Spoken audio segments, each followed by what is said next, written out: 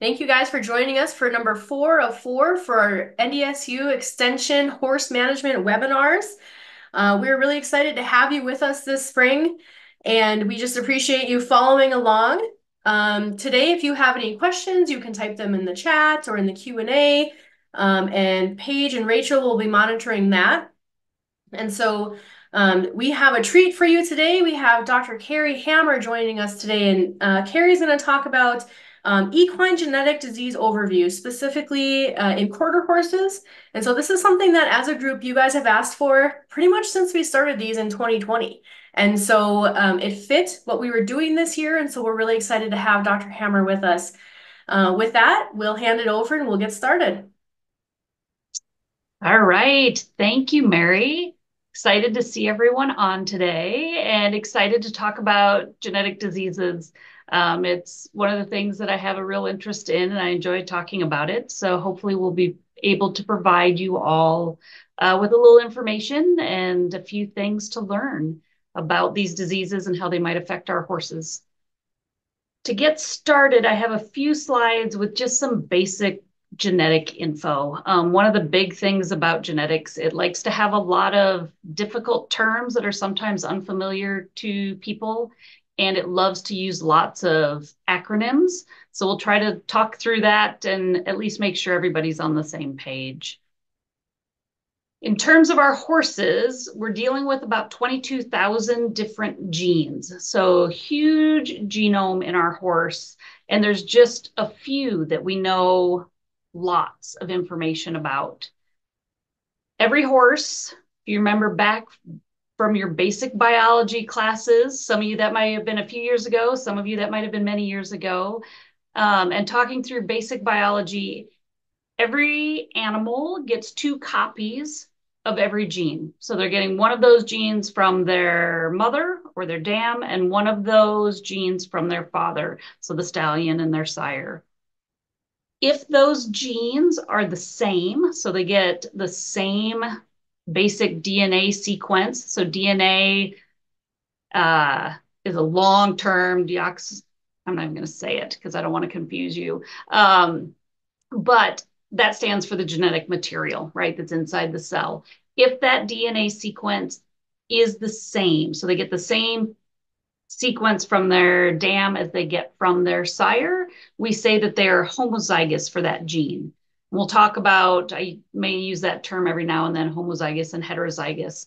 Heterozygous just means that that DNA sequence is different. So they got a different sequence pattern from one parent compared to the other. And that tells us a lot, especially in terms of these genetic diseases that will influence how these diseases might manifest, whether those two copies are the same or whether they're different.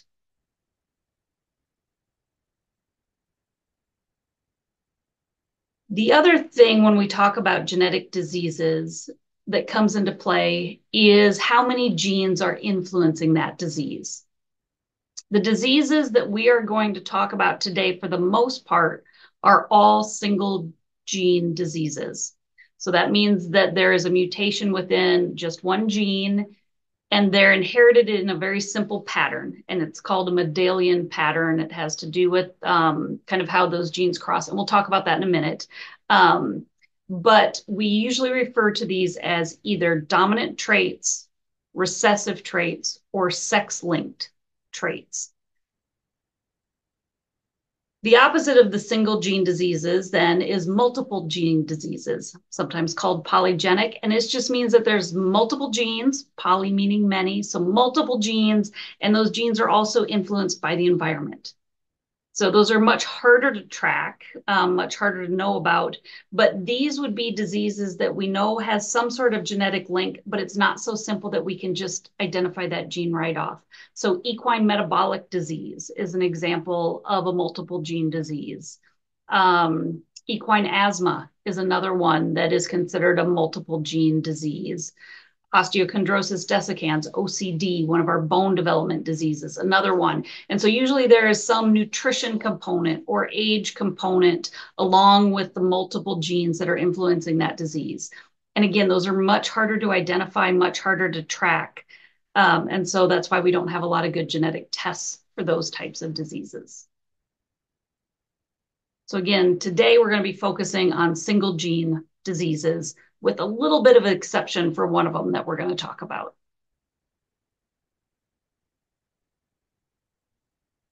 Okay, so I said that the single gene diseases we usually refer to as dominant or recessive.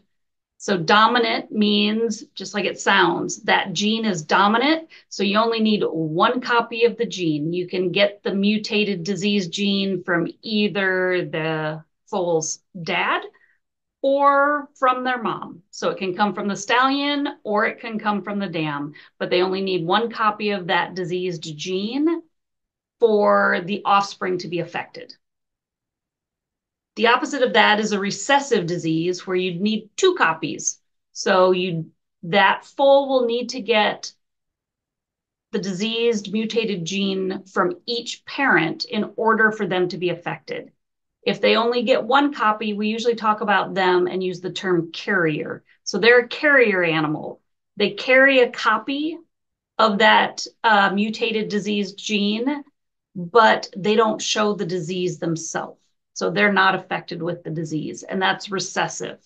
Okay, we don't have carrier animals in a dominant disease state because if they get the gene, they have the disease. So that's the difference between those two.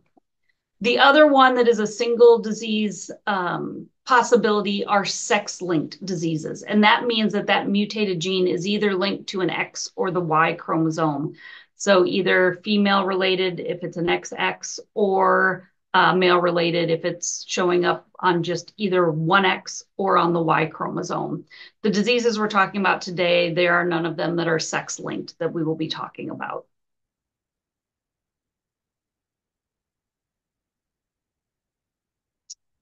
Okay, so this is where it gets a little confusing, but that Mendelian genetics, we're going to bring back the Punnett square, those of you that maybe remember that from your biology class. But we'll talk about how the diseases are transmitted, starting with dominant diseases. And so in this example, let me get my little pen up. Oh, look, I can make it thicker. Ha, just figured out how to do that. Okay. If we are dealing with the stallion, we have some options. So NN is our designation usually for the normal gene. So it has a copy of the normal non-disease gene. Remember, they have two copies of each gene. Okay, in this example, they have one diseased gene, the D, and one normal gene. This one, they have both copies of the diseased gene. The mare, we have the same possibilities. So she can be normal in both of the genes. She could have one copy of the diseased gene, or she could have both copies of the diseased gene. In a dominant trait, if they have one copy or both copies, they would show signs of the disease.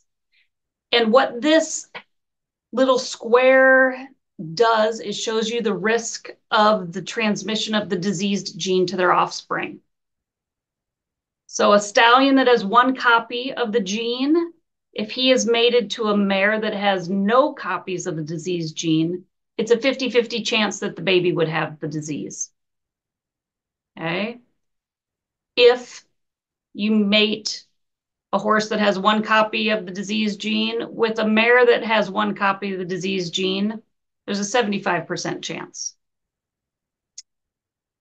Okay, if both the stallion and the mare have both copies of the disease, 100% chance the baby's going to have it. So that's the dominant disease. It changes a little bit for a recessive disease. Okay, so this one, remember, in a recessive disease, the offspring has to have both copies of the diseased gene for them to be affected. So in that case, if you have a stallion and a mare that are crossed that both have both copies of the disease gene, 100% of the foals will be affected. Okay. And I just wanted to point out this difference. These charts are going to come back as we start to talk about specific diseases, but I wanted to have these up here to let you kind of think about in terms of um, mating stallions and mares and the risk of that showing up in the foal. And that's one of the reasons why um, the Quarter Horse Association requires some of these tests for breeding animals, is to help owners be able to figure out those risks that may occur for their offspring to have the diseases.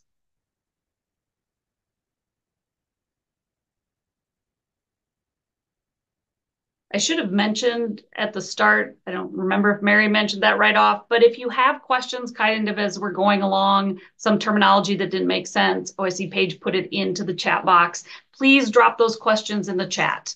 Don't be afraid. I'll try and hit on them if I see them as we're going, and they can nudge me too to make sure I can answer that kind of as we're going along if there's something that isn't making sense. Because like I said, genetics can be confusing, especially if it's been a while since you've dealt with some of this crossing and genes terminology. Okay, oops, let me clear those off of there. So we're going to talk about the 6 diseases. It's called the 5+ panel, which really is a 6-panel disease. But there are 6 diseases that are tested for with the Quarter Association genetic test: glycogen branching enzyme disorder, hyperkalemic periodic paralysis, polysaccharide storage myopathy, malignant hypothermia, hereditary equine regional dermal asthenia, and myosin heavy chain myopathy. They are horrible names. There's a reason why they all have acronyms, because they're super long, medical, and hard to say. So we're going to start with the first one, which is glycogen branching enzyme deficiency. This is a disease that causes late-term abortions and death of foals. So its main claim to fame is this is a mutation or a genetic defect in the protein that the horse needs to build and store glycogen. Glycogen is the storage form of glucose, or the fuel that the horse needs. So that fuel they need to fuel their muscle, their heart muscles, their brain, that sugar, glucose, is stored as glycogen. And these horses that have this defect can't store that properly. And so what happens is you see abortions or stillbirths. You may have a foal that is born, but it's extremely weak and it can't get up well, especially if the foal's on its side. It can't roll to be sternal because that takes extra energy, extra fuel in its muscles to do that. They can have a really low body temperature. They have a lot of trouble maintaining their body temperature, high respiration rates, sudden death, contracted tendons. But it is a fatal disease. So that ability to be able to use glycogen and get that sugar that they need to fuel their muscles and fuel their brain and fuel their heart is extremely important. And to date, those foals have not survived. Prevalence in the quarter horse industry, or the quarter horse field, is about 8 to 10%.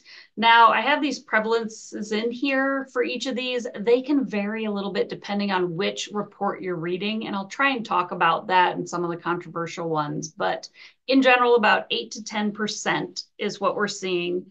It is a recessive trait. So that means that for those foals to be affected, they need to get one copy from each parent. So they need a copy of the defective gene from each parent. So in this case, right, if you have a mare that doesn't have a copy of the gene and you have a stallion that doesn't have a copy of that gene, you will never, ever make a foal that has this disease. Okay. So that's kind of what obviously most breeders would be hoping for. When it is reported as a result on the report, when you do a genetic test on these animals, the results come back looking like this. NN for the normal gene, the disease gene is listed as GBED, so the abbreviation for glycogen branching enzyme deficiency. And obviously this one, a double positive, would have both copies of the diseased gene. So again, if you have a horse that has neither copy, you will never have a foal that has this disease because it's recessive. They've got to get a copy from each parent to show symptoms of the disease. All right. The next one, hereditary equine regional dermal asthenia, HERDA. So hereditary equine regional dermal asthenia, HERDA, is a disease that affects the horse's skin. So in this case, there's a mutation that deals with collagen formation. So collagen, there are parts of collagen that holds the skin, the outer layer of skin, down to the under layer of skin. And because that isn't formed right, there's basically a shifting of the upper layer of skin, and it can separate from the bottom layer of skin. What you see in these horses is this super stretchy skin. So the picture on the left, these are pictures from the University of California, Davis. It looks like that horse was pinched. So like you pinch their skin and it stays like that. So that's one of those tests we often use for dehydration, right? Pinch their skin and it should snap back to flat again. And these horses, when you pinch it, it stays tented and pinched like that. You can also see these ulcerations, especially along the back where the saddle might rub, where the skin is basically separated from that underlayer and you have an open oozing sore. You can get fluid and kind of pockets underneath the skin in those separated places. The wounds heal really slowly in these horses, and you can also get a lot of scarring. So even when the skin heals back, it tends not to heal back quite correctly in the same. So you get a lot of scarring that forms as those horses are healing.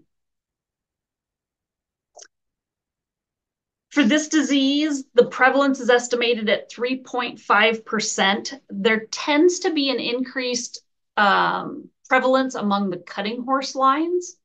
So we'll notice that as we talk through these diseases, there are certain lines of diseases that it tends to be more prevalent.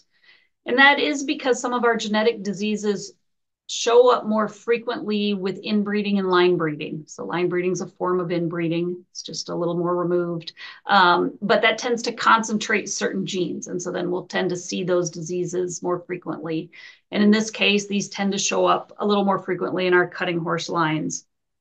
Carrie, Yeah. there is a question in the box on when we have the results NN or N herd. Do you know if it's the mare gene listed first or the stallion gene listed first, or is that not identified? It usually isn't identified. If there is a normal gene, it's almost always listed first. That's just kind of I guess historical practice, I guess. So they'll always list the normal gene first and the disease gene second, or at least that's typical. It's a good question. Thank you. So HERDA is a recessive gene, just like the first one. Oops, these like to be a little touchy. So the first two diseases we talked about, GBED, so the glycogen branching enzyme deficiency was recessive. This one, HERDA, is also recessive. So that means those foals or any horse to be affected has to get both copies of the mutated gene for them to be affected. So again, they have to have both copies. So the first recessive disease we talked about, those foals don't survive. So they don't live into adulthood. HERDA, so these horses, they can have a copy and both copies of that affected gene. They will show clinical signs, but they can live, right? It affects the skin. Often out of convenience, owners tend to euthanize these horses just because it becomes very difficult to ride them. So a lot of owners, you won't even know that these horses are affected until you start riding them, putting tack on them as the saddles, shift and cause friction along the skin of the back. You start to get these open sores, these ulcers that won't heal. So if you don't mind having a horse that you can't ride or do a lot with, functionally, these horses can survive, but a lot of times, from a performance standpoint, they have trouble performing and riding, and just because the friction of the tack will cause those skin lesions. Now, however, having said that, I definitely know of horses that have both copies of the gene. They are affected, and I have seen them be ridden, right? So some horses definitely have more severely affected cases than others, but the horses that I do know that were being ridden still had problems with reoccurring sores. They took a long time to heal, and those owners had to be really careful with saddle fit, and the padding under the saddles. So it's not always a death sentence for these horses if they have both copies of the gene, but they can have a much more difficult life, especially if they're supposed to be a performance animal.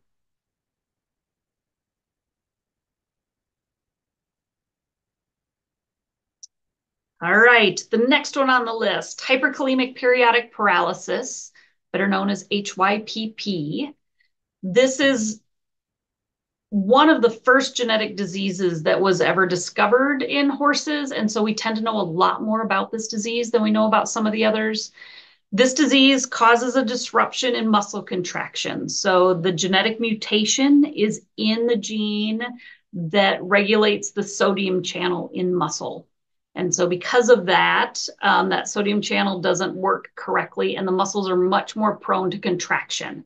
So if we think of horses that tie up, that's some of the symptoms that you might see in these horses, because those muscles will contract. You may just see some muscle tremors. The horses may have weakness, or it could be so severe that they have paralysis, collapse in their stalls, and even sudden death, especially if the heart muscle is affected or the respiratory muscle. So the diaphragm, if it's affected and not contracting properly, obviously those horses have trouble breathing, or the heart has trouble contracting.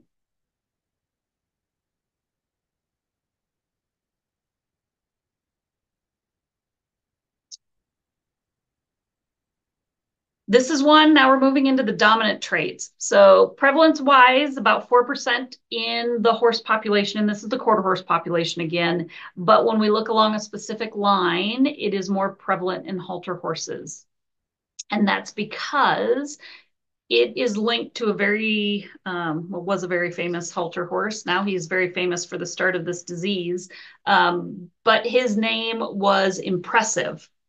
And it should be noted that the disease actually, as far as they can tell, started with him as just a random mutation. So genes are always having some random mutations. Most of the times, those embryos don't survive, or it's not something that's severe. So this was an odd one. It was just a random mutation, but it was in such a way that those horses could survive. So it started with him, but it wasn't because he was super inbred or had some other issue. He actually had what was sought after at the time, some amazing muscling for those halter horses. But he just happened to be the one that had this weird mutation and was the start of this. So it's a dominant disease.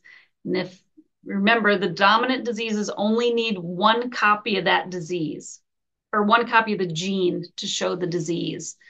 And so in this case, anytime you breed an animal that has one copy of the gene, you have a 50% risk of that animal getting the disease. Okay. So even though there's only one copy of the gene, there's a 50% chance they will pass that on, and they themselves can be affected. So it only takes one gene for them to be affected. I noticed there was a question, if a horse is tied up, does it have HYPP? And that answer is no. So there are a lot of things that can cause a horse to tie up.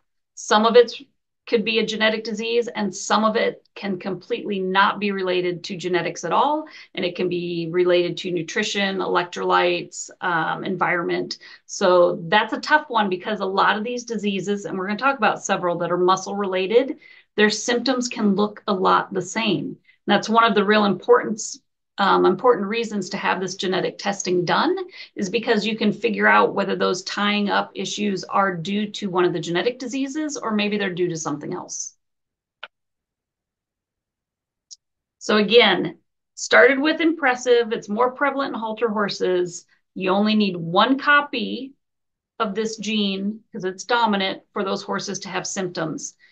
In general, Horses that have both copies of the gene, so they're homozygous, they have two copies of the disease gene. So these guys here that are doubles are usually more severely affected. Okay, but that's not always true. So the ones with one copy of the gene usually less severely affected than the horses that have two copies of the gene, but there is a huge wide variation with this disease. There are horses that have copies of the HYPP gene, but the owners have never seen symptoms. So sometimes the symptoms can be really mild, just a little twitching, maybe of their eyelid. And sometimes, as I mentioned on the first slide, they can be so severe that the horse is paralyzed in their stall. And a lot of this is because this is a disease that is greatly affected by nutrition. So how the sodium regulates through those muscles is influenced by potassium. And so how much potassium is in the diet can greatly affect these horses. So there is a lot of variation, but in general, double copies, more affected individual horses.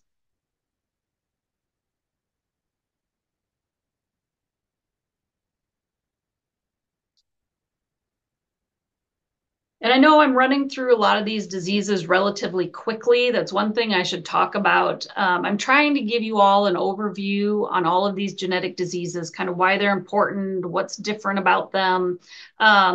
But we're not going to have time to go into all the specifics of each individual disease in terms of treatment, how to care for them. There's lots of different things that can be done to manage some of these animals in terms of their nutrition, in terms of their exercise regimens, how they're housed, the environments they're in.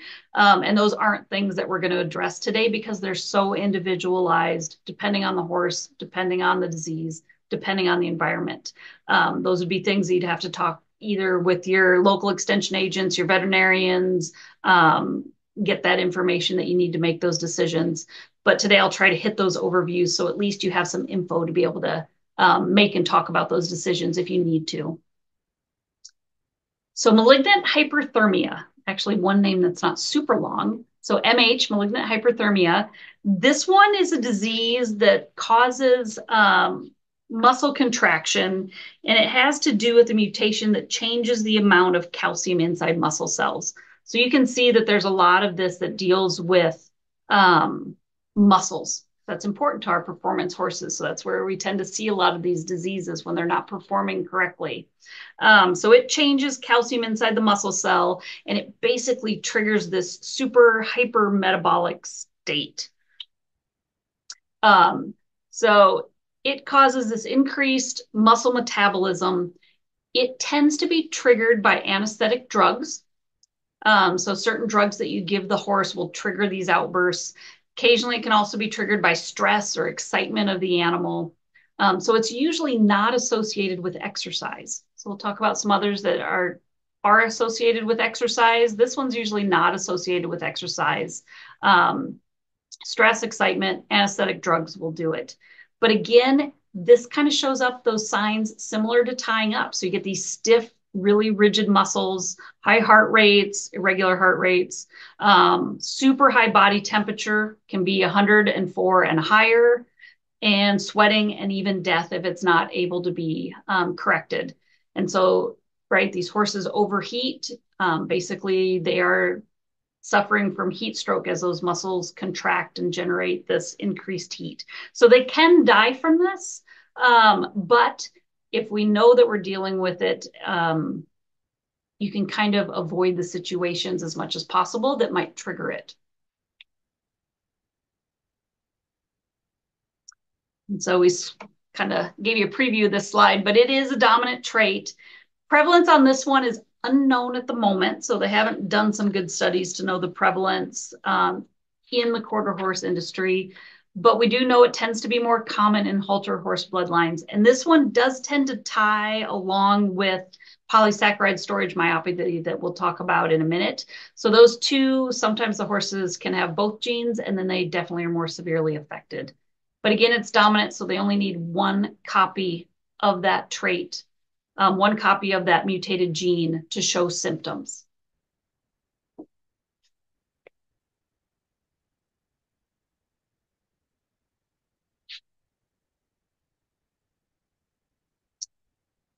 So I mentioned that one is very similar, kind of this polysaccharide storage myopathy. And so polysaccharide storage myopathy, PSSM, and specifically PSSM type 1. So this causes abnormal storage of sugar in muscle. If you remember, when we started this, we talked about glycogen branching enzyme disorder, glycogen branching enzyme disease, GBED, which also deals with abnormal storage or abnormal glycogen formation in muscle. This deals with some of the same components, but it's a totally different gene and a totally different mutation. So GBED recessive, the horses as foals don't survive. Polysaccharide storage myopathy, this is a recessive disease, or a dominant disease, sorry about that, dominant disease, and these horses do survive. They can survive and perform, they just need a little extra care. But again, we see these signs of tying up. So the glycogen as it's made, which is the storage of our fuel in muscle, it kind of accumulates and basically plugs up those muscles, and they can't get to that fuel and that sugar the way they need to. And so it causes some muscle damage as they're trying to access that sugar and fuel. So they show signs of tying up. The muscles get stiff, they get hard, the horses sweat, it's painful, they don't want to move, and they don't perform the way you would expect them to.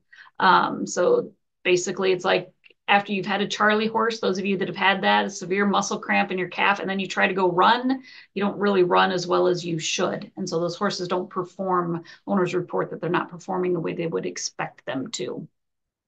Signs can be super frequent and severe to hardly at all. So huge range here again is how severely those horses are affected. Now I mentioned that this is PSSM1. So this is testing for a very specific form of polysaccharide storage myopathy. And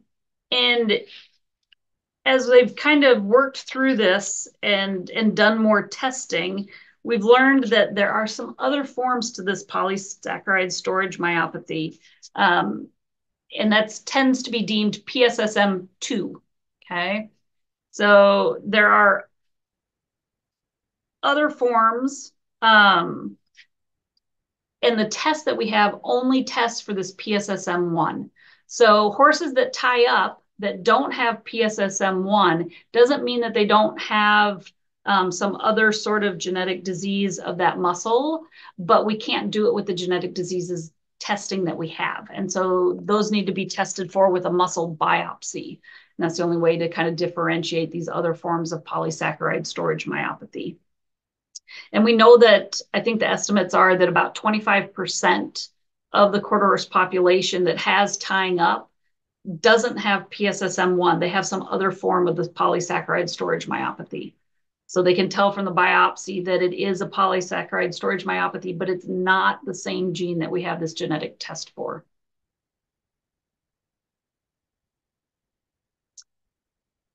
So prevalence, 11%. So relatively common. And again, dominant trait. So the horse only needs one copy of the gene to be affected.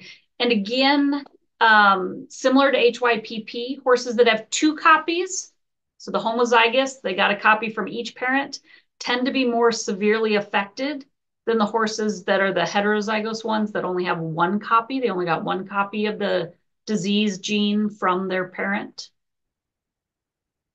And just like HYPP, a huge range. So horses with polysaccharide storage myopathy can, how severely they show symptoms, how frequently they tie up, can greatly be affected by their diet, by their environment, kind of how they're, what the husbandry is for those animals.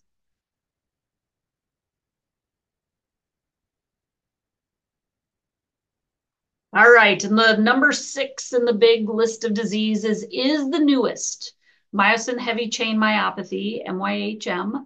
So myosin heavy chain myopathy. This originally, when it was first found, was called immune-mediated myositis. So the gene test was originally IMM, immune-mediated myositis. We've now learned that there's 2 basic clinical presentations, but it's all related to one change in a gene. And so it's this myosin heavy chain gene that is mutated in these animals, but you get two different clinical presentations. This immune-mediated myositis, so basically immune system damage to muscle, but you also have non-exertional rhabdomyolysis. So this is tying up, but not related to exercise. So muscle damage, lysis of the muscle cells, not related to exercise, which is different than recurrent exercise-related rhabdomyolysis, which is a different disease. I'm not talking about today. It's not as common in quarter horses. So these both lead to muscle damage. They're both caused by the same mutated gene, but they're just two different clinical presentations. One causes very, very severe muscle atrophy. So the muscle basically disintegrates, goes away. And the other one, it's less severe. There's severe muscle damage, but you don't have the same atrophy where it just kind of is lost. The muscle mass is lost. So the horses show signs of tying up. They're stiff, they're weak. And you get this rapid loss of the muscle mass, especially the gluteal muscles, so the hip muscles and the muscles along the back.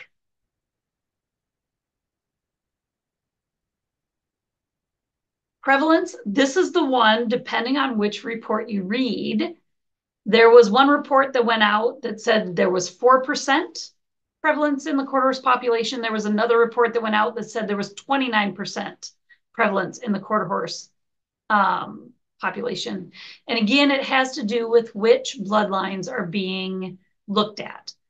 So this disorder is much more prevalent in reining, working cow horse bloodlines, and halter horse bloodlines. So depending which horses are surveyed, that's part of the reason why you get such a big range in the reports that are published. This one is a little different. We've talked about recessive diseases. We've talked about dominant diseases. This is a co-dominant. And that means that it's dominant and that you only need one copy of the gene. Horse only needs one copy of the gene to show clinical disease, but it is greatly affected by environment. So you can have horses that only have one copy of the gene that never show symptoms. So they never show signs of the disease. And we don't know exactly why yet. There are some things that we know will kind of set it off. Respiratory infections, especially respiratory infections associated with strangles or the strangles vaccine, can set off these horses that have this gene. Immune stimulants, so there's some different drugs we use to stimulate the immune system that can cause these horses to have episodes of this muscle wasting and muscle loss. Sometimes just their basic vaccinations, especially those for influenza and equine herpes virus. Any type of muscle damage. So maybe they get kicked, get in a fight with another horse that sets up some swelling, some muscle damage, and suddenly it sets off this just severe muscle wasting of that animal where their immune system is basically attacking their muscle cells. And you have other horses, like I said, that have one copy or two copies of the gene, and you never really see this disease triggered. So this co-dominant means we know there's some other environmental factors and some other genes that play into this that just haven't been discovered yet. But we're learning a lot more about it. It's the newest one we're looking at, and the researchers are doing a great job of figuring out some of these triggers. Like I talked about, some of the vaccines, pigeon fever. We don't have a lot of that in North Dakota, but in the states that have frequent infections with corynebacteria, which causes pigeon fever, that's another one that'll set off this disease. All right, whirlwind tour of all those 6 diseases. This is kind of the summary slide. We had 2 that were recessive, meaning the horse has to get a copy from both parents in order for them to be affected. GBED, fatal disease. Those foals don't survive. HERDA, that's the skin disease. Not fatal, but again, it makes it difficult for those horses to be performance horses most of the time. And then our other ones, HYPP, MH, malignant hypothermia, PSSM, MYHM, are all dominant diseases. The horse has one copy of the gene. They can get it from either parent. It just takes one for them to show clinical signs of the disease. They're not usually fatal. although in severe instances it can lead to death, but a lot of times they can be managed, especially with environment and how we feed them. And so with that whirlwind tour, I'm going to turn it over to Paige to continue on. All right, so we talked about those diseases. Now we're going to talk about where to get a test and how to get your horse tested. The first step is to check with your breed registry. We talked about the quarter horse disease panel, and often to register your horses, you're going to either want to do this or be required to get a DNA test sent in. So if you're going to need to do that anyway, it's best to just go through your breed registry to get that done. And you can go to their website, you can request an online form, and they'll email you the documents that you need, or you can mail in a submission form as well. If you don't need it for registration or for your breed, you can get them directly from university labs. The most common one out there is University of California at Davis. Their veterinary genetics lab has an option for you to obtain what you need as far as sampling goes and send that sample directly to them and get the results back. You can also utilize some of the private labs that are out there. There's a variety of them. I listed a couple on the screen here. And then the cost really varies from lab to lab, but in general, depending upon what test you're doing or what package of tests you're doing, you're looking at anywhere from $50 to $150 plus to get these results.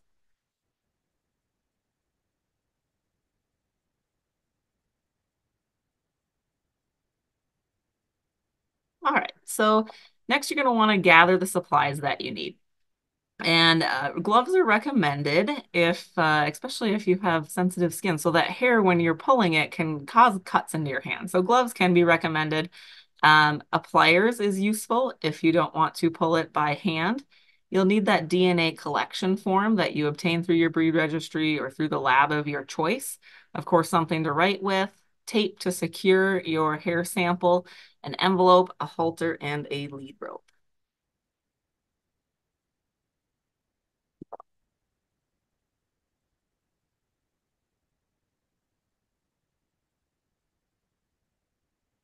As far as the testing goes, we take hair samples to get the results for the test that we talked about today.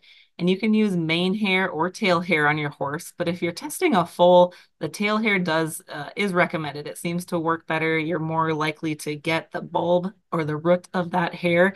The mane hair is really fine on young foals, so that's not as recommended. If you're testing an older horse or an adult horse, go ahead and test on the mane. If you go right above the withers a few inches, that's a good location where the hair is still pretty short, so you're not pulling out long strands of their hair. And if you sample from the underside of the mane, you have a less risk of having those hairs stick straight up as they're going back if the appearance is important to you. You're not removing enough hairs to where it's going to really be noticeable, but if that's important to you, that's a little tip or a trick to use. When you're testing from the tail, again, you can pick the short hairs near the top and the side of the tail. You can go underneath a little bit so that when they do grow back in, they're not quite as noticeable.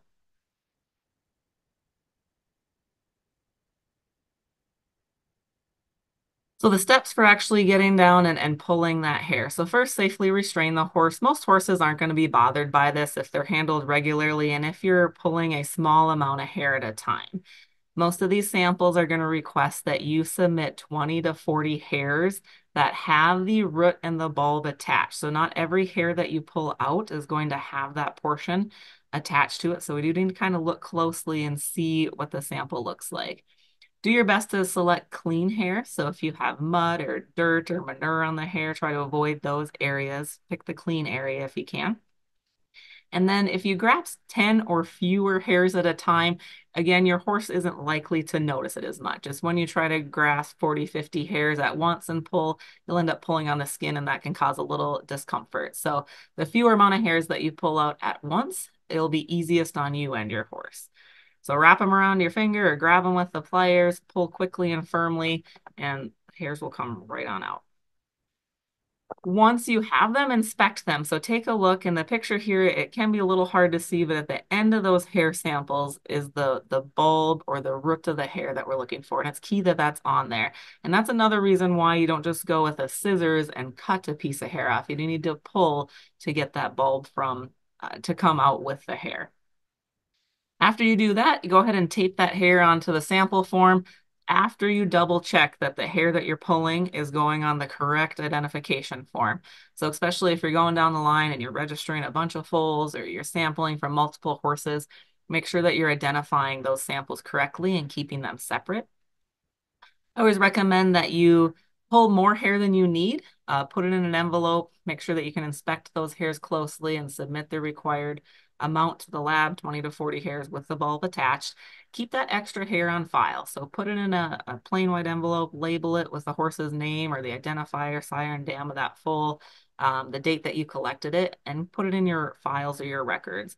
That way, if you need it, if it got lost in the mail, you have another sample that you could quickly and easily send in.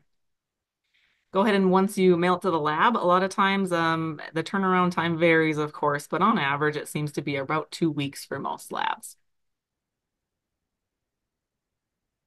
All right, I'm going to turn it over to Mary to give a little summary.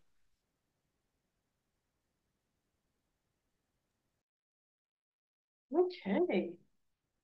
Let me get back on the slides here. Here we go.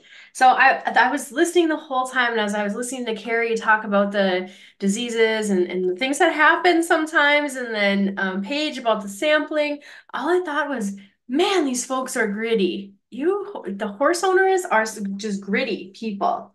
Kudos to you.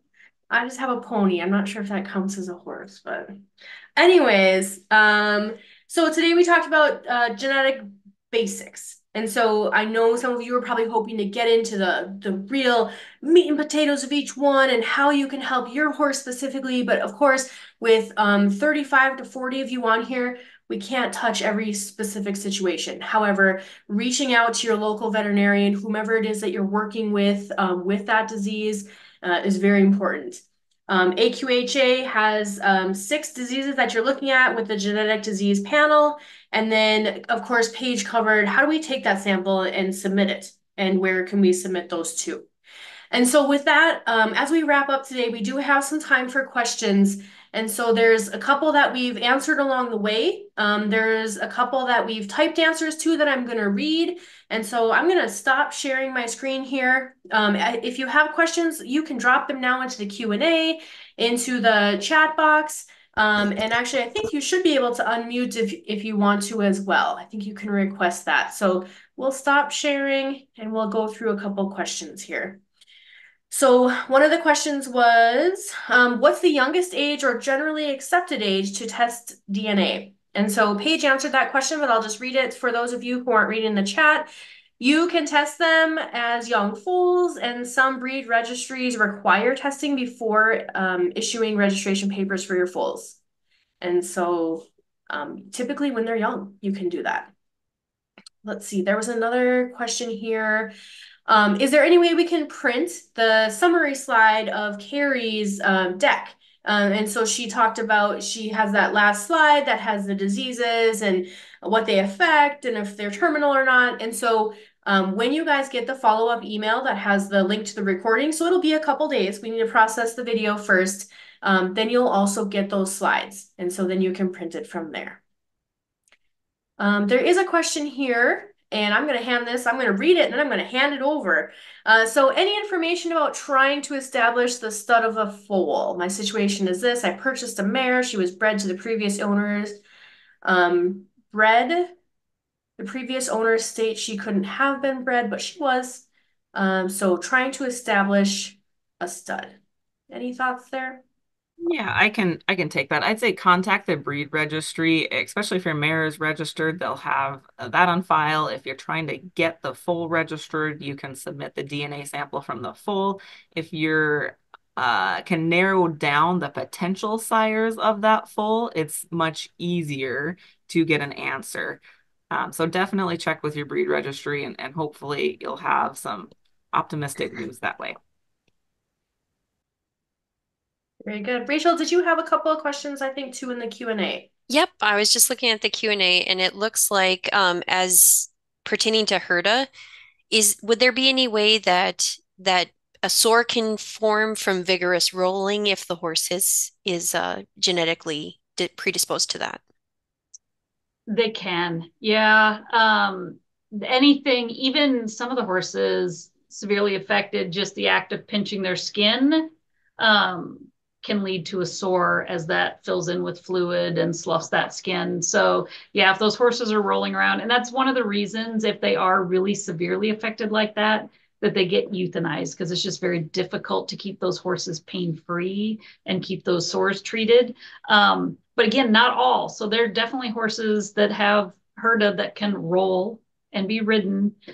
It's just that is less common, and they still need kind of some extra care usually. Um, so yeah, if a horse is rolling and getting sores, it doesn't mean that the horse has HERDA, but definitely there needs to be looked at the reason why horses are getting sores if they're just rolling what we would think would be kind of normal vigorous rolling. Okay. And the next one we have HYPP is the disease that they're referring to. Is that restricted to quarter horses only, or is this something that affects other breeds as well? So HYPP is restricted to quarter horses or quarter horse crosses. Anything that impressive, that stallion would have been bred to. So paint horses, Appaloosas definitely would have the opportunity for HYPP.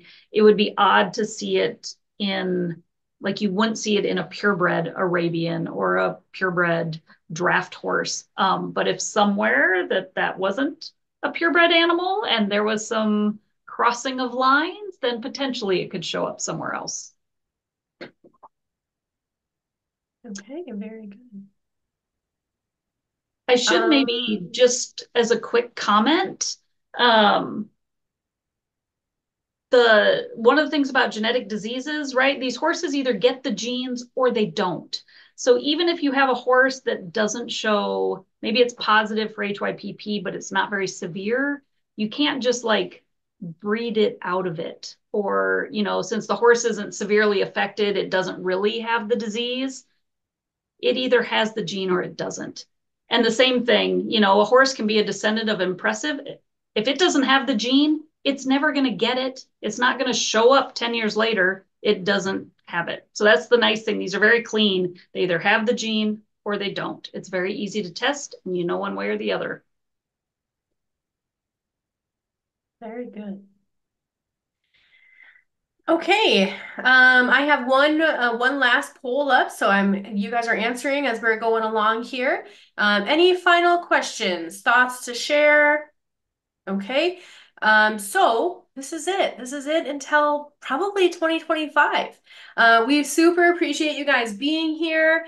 If you have questions throughout the year, send them to us. When you guys send them to me, I forward them on to whomever the proper person is. And so if you can't remember everybody's emails, you'll certainly have mine after I send the summary out. So go ahead and get in touch with us when you have questions. We'd like to hear from you throughout the year. So with that, thank you guys so much for joining us. Have a great day.